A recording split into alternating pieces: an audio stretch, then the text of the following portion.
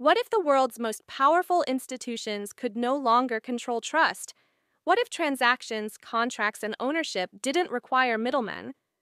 Welcome to the story of Virelia, a city ruled by the Grand Registry, until a revolutionary idea emerged: the chain of truth.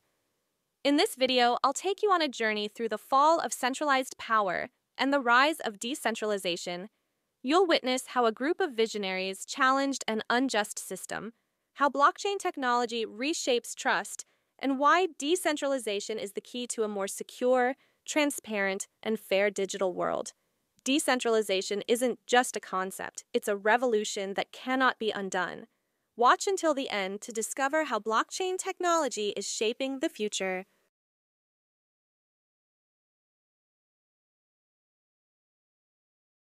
In the bustling metropolis of Virelia, all financial and legal transactions flowed through a single entity, the Grand Registry. Controlled by a council of elites, the registry was the backbone of the city, ensuring every contract, purchase, and agreement passed through its watchful eyes. For years, it maintained order, but at a cost. Transaction fees soared, approvals took weeks, and corruption crept in like an unrelenting shadow.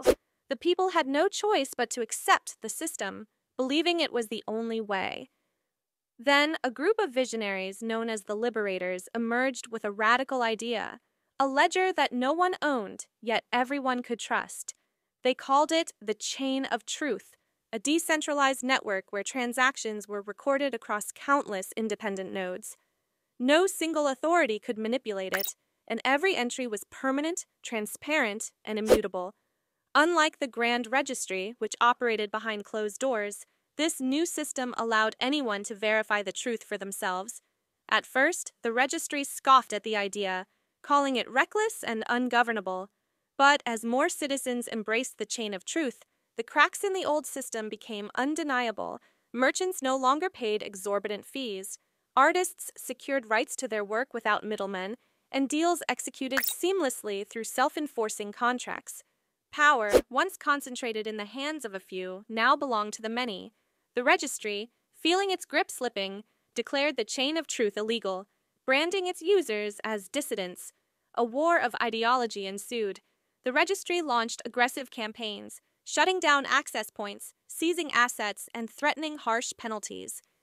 But decentralization had no single point of failure. Nodes sprung up in hidden locations, powered by those who refused to submit. Information traveled through encrypted channels, ensuring the chain of truth could not be erased.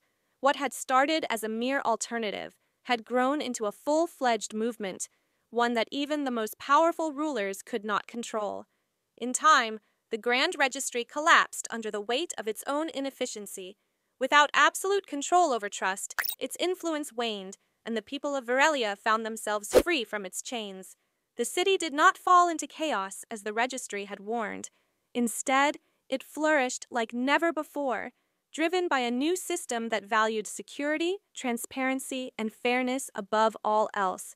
The chain of truth was no longer just a technology. It was a testament to the power of decentralization, a revolution that could never be undone.